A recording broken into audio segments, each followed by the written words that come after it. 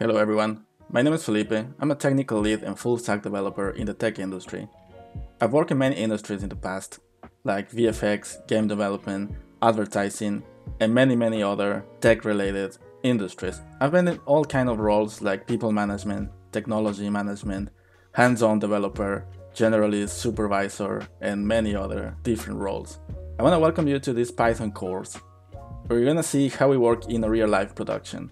This is a production-oriented course, which will guide you through many steps for your career. If you're a software developer, if you're an artist, TD, technical person, or many other branches, this is a really nice step to guide you through the career into new technologies. We're living right now in an age where the creative side of things and the technology side of things are really tied together, and the line between those two is really blurry, which is excellent. It's a really great time to be in.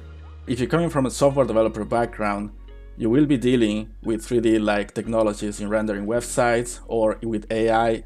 If you're already in the creative industry, you can see and you can feel right now how technology is advancing in every single field.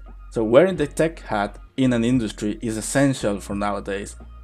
So this course is step number one to guide you into that better approach to work in a company. I've been in a position before to interview people, to hire people, managing whole teams, promoting people inside companies. I have the inside information on exactly what we need to perform those steps. If you're coming from the entertainment industry, like advertising, game development, VFX, and all of that, trust me, if you have technical knowledge on the workflow you're doing, you will be an excellent value to a company. And nowadays, that's the main skill we're all looking for. Python is a standard for all industries, regardless if your background is web development or if your end goal is some new technologies like AI. Python will be intrinsic in all of those new technologies.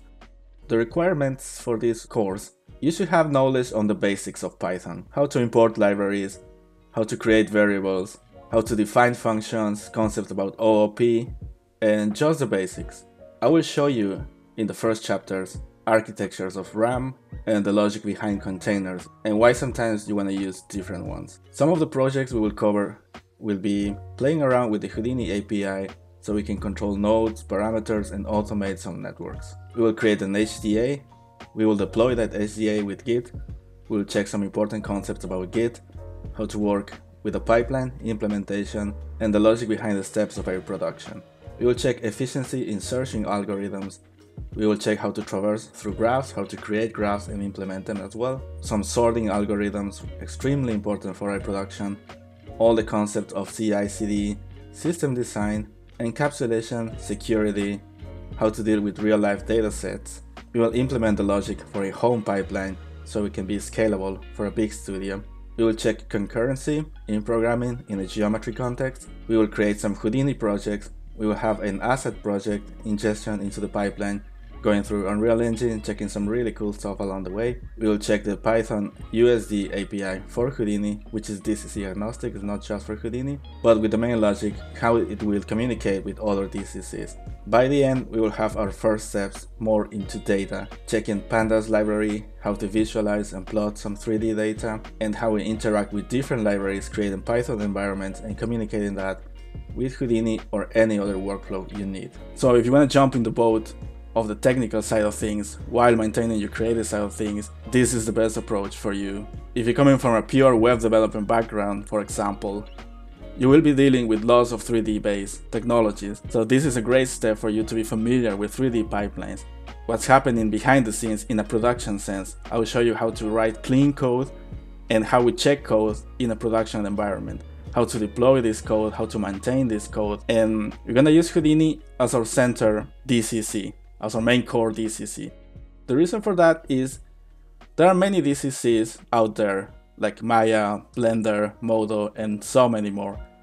And I think Houdini has the best Python API. Most other DCCs will rely either in graphical interfaces or in the backend. There are some amazing tools, for example, in Blender or Maya, but those tools mainly involve a human clicking things and selecting things, so it's not very automated.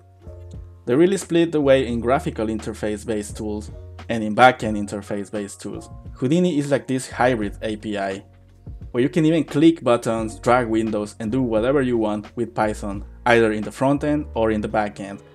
So it's a really essential DCC, and you're gonna be surrounding this course based on Houdini. It's not just a Houdini tutorial-centric Python API course. It covers many things about software development, working as a team, what skills you need in order to progress in your career. We'll start with data structure and algorithms, big O notation, concepts about containers, hash tables, how to work with JSON files, really essential theory and implementations of graphs, search algorithms.